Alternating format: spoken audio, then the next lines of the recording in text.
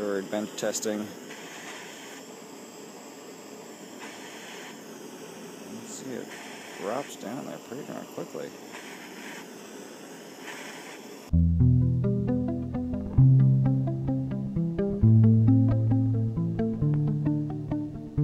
Okay, so you can see it going up and down between 0.83 and 0.19 on about a 1 Hz cycle.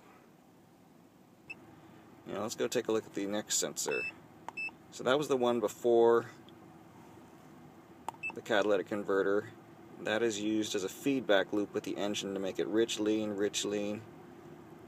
Then it's supposed to go through the catalytic converter and burn up the excess fuel, and so it's supposed to be a fairly constant number, and it's supposed to be around 0.5. But you can see, okay, that it was down pretty low, and now it's hanging out at nearly 0.9. It maxed out.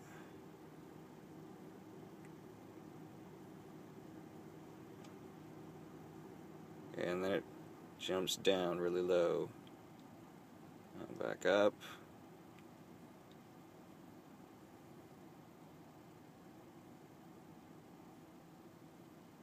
It seems to be hanging out at a high level for quite a while before it's... The scale keeps on changing on this, so it's still hanging out between 0.8 and 0.7 right now. Okay, now it's dropping down. Okay, that's probably 20 seconds or so up high. Okay, so here is my oxygen sensor, the downstream oxygen sensor. And there are already videos on the internet, some pretty good ones, showing you how to use these two items, 42002 and 09.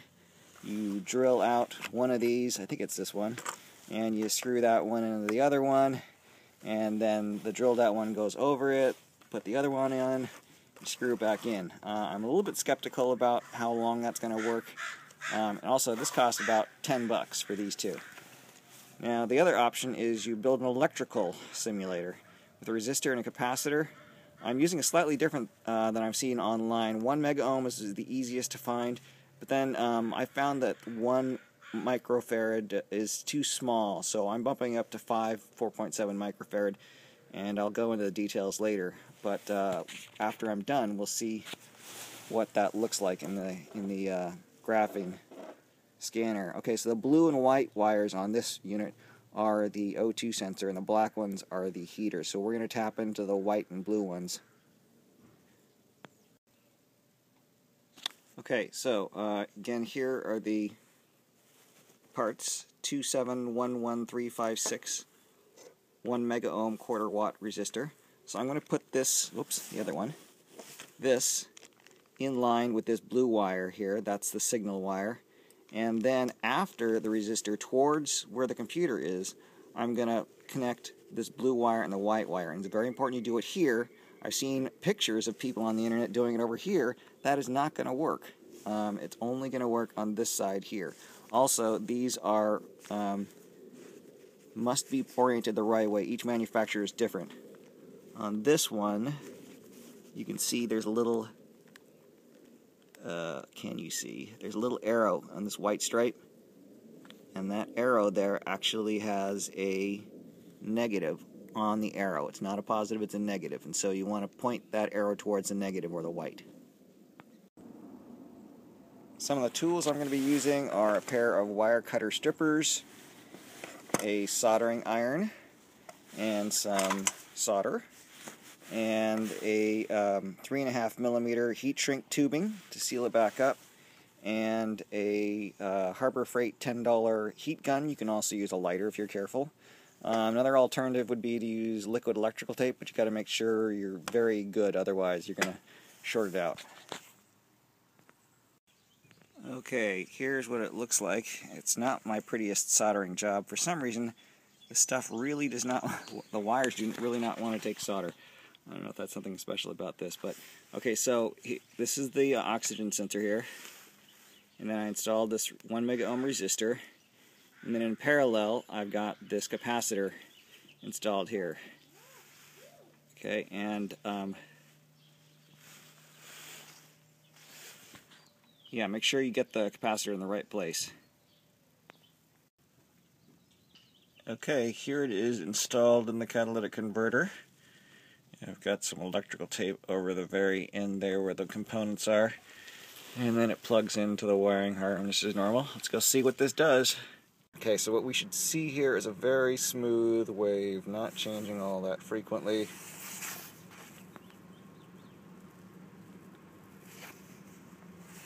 Okay, 0.1 to 0.5, 0.6, it's climbing.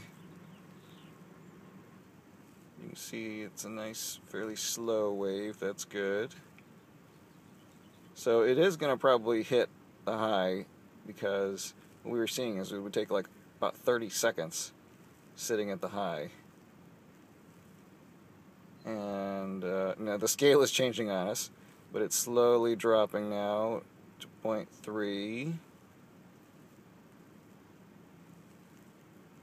Okay, now